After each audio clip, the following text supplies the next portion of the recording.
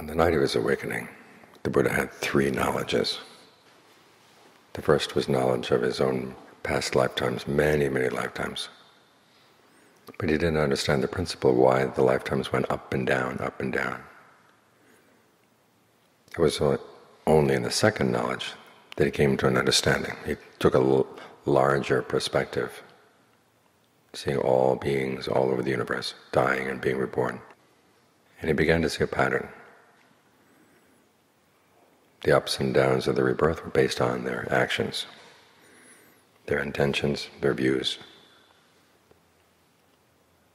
It was from that perspective that he was able to focus in on the present moment at the most important spot, which was what were his views in the present moment, what were his intentions and actions in the present moment, could he change them in a way that would take you out of the cycle.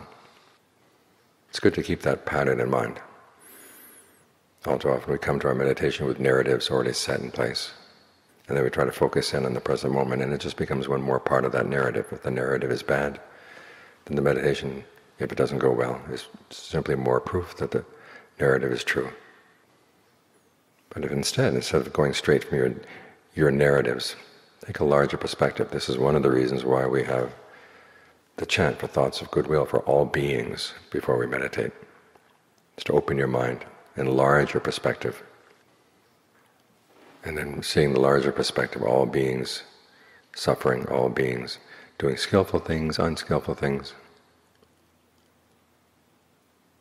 Then you look at your own skillful and unskillful actions and puts a different light on them. On the one hand, you see the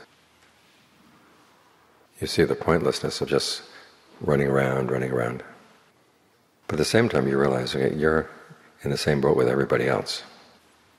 And just as the Buddha's teachings were aimed at all beings, regardless of whether they quote-unquote deserve to put an end to suffering, you are one of those many beings. The teachings are meant for you.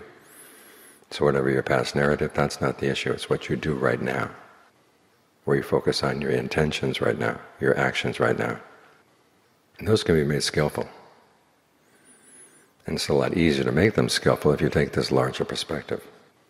So just like the character in Through the Looking Glass who liked to think of 2 or 3 impossible things before breakfast every day, then air out his mind. You can air out your mind by thinking about all beings, having goodwill for all beings, compassion, empathetic joy, equanimity. Enlarge your mind, air out your mind, and then come to the present moment. That way you'll be able to focus on what really needs to be done right here, and on your ability to do it.